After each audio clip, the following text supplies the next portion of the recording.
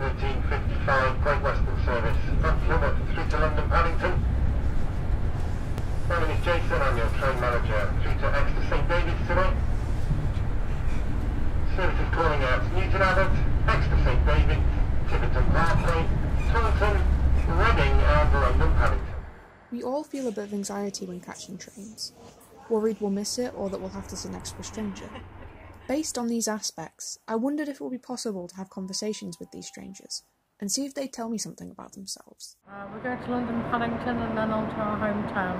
Oh, that sounds nice. How long's your journey going to be? 3 hours from here, up to Paddington, and then about a further hour. What's one of the happiest moments in your life so far? Marrying my husband. Oh, that sounds really nice. When did that happen? August 28th, 2012. I'm Lexi. I'm Charlie. Where are you going today? London Paddington, and then from there Essex. So, Yeah. where are you going to be? Just kind of Plymouth. What do you think? Nice?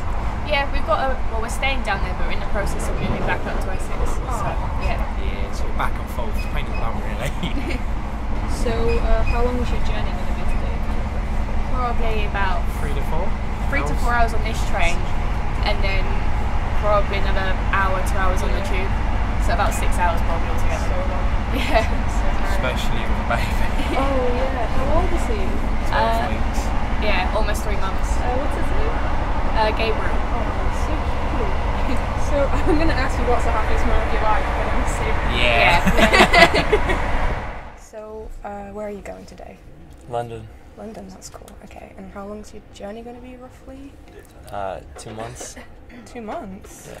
Not just in London, Oh, but really? I'm from Canada, so Oh, that's cool. Yeah. So you kind of like yeah, I'm traveling. traveling everywhere, just London? I'm starting in London, and then I'm Oh. traveling around the rest of the UK. UK, oh cool. Have you been anywhere else yet? Just Plymouth. Plymouth, yeah, what do you think? It's alright. Happiest moment of my life. That's really hard. Maybe the first one that comes to mind is, I don't know, maybe the first date I had with my girlfriend. Sorry? The first date I had Oh, with my really? girlfriend, yeah. What was Yeah, that? just because, I think it would probably be the happiest moment because when you're seeing someone and you know you like them and they like you too, the moment when you find out that they like you too, you're just overwhelmed with joy. So I think out of pure happiness, that's got to be the happiest moment of my life.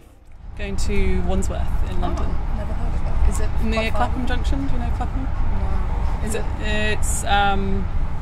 It's about 4 stops away from Waterloo. Oh, okay, so how long is that kind of roughly from here? About 5.5 hours. Whoa, that's really long.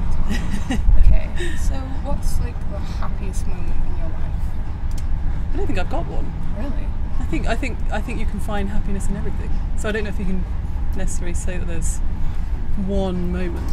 Otherwise, then you're always looking back. It's extremely inspiring.